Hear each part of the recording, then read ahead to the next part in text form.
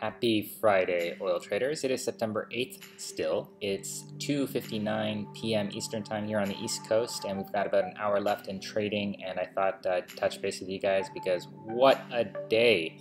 If I was anticipating some action today after the boring session yesterday, with news and everything, we didn't move.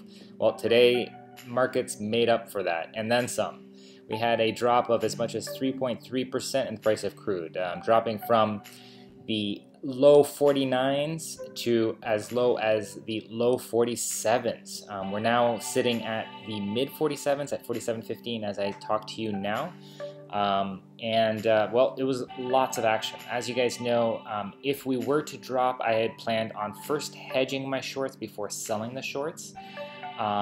In order to give as much time for that drop to basically materialize as possible.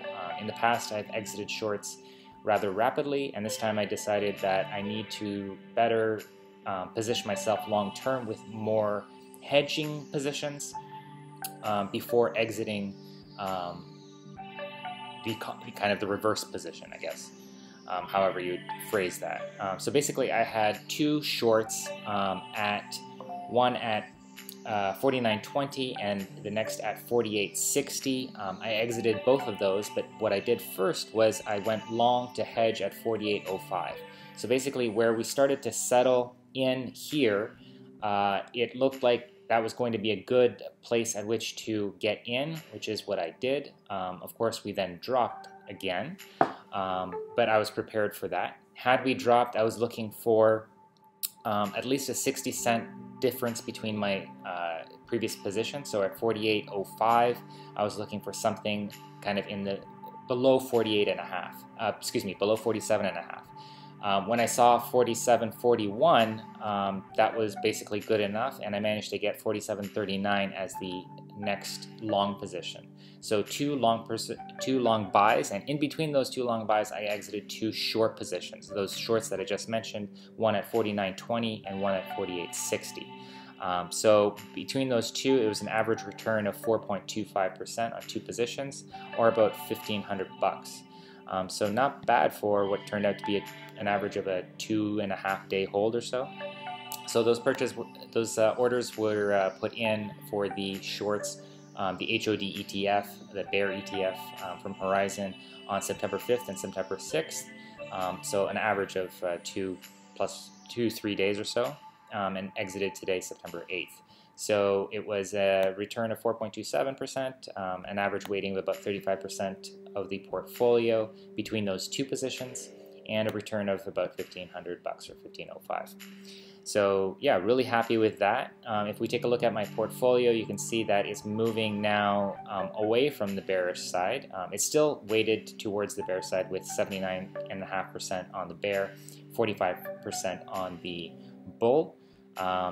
After today's drop, of course, that first long buy that I got in is now negative at about 2.5%. The last one is currently positive by about 1/3%.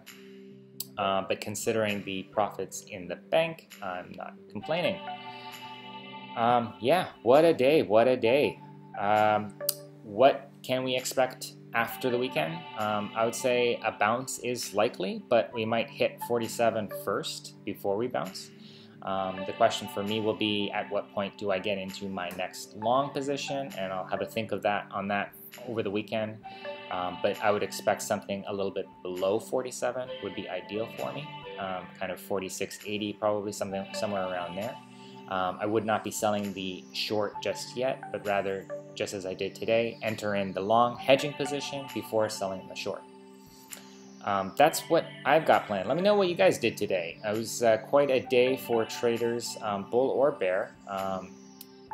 You can hit me up down below on the comments on YouTube or over on TradingJournal.ca, where you can find more information on my portfolio, trades, charts, and performance. This is how the month of September is shaping up. We've got two results, and let's see here, September. We've got about $1,900 in the bank with 5 trades executed because we sold 2 at once. Basically, that's why we got the odd number there. Give us a thumbs up, subscribe to stay tuned, and I'll touch base with you guys over the weekend to do a wrap up of this past week and for thoughts on the week ahead. Until then, good luck. Cheers.